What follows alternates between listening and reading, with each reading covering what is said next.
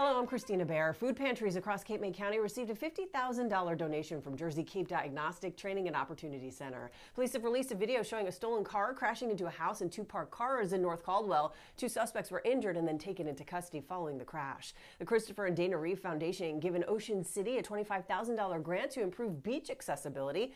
That money will go towards more ADA mats.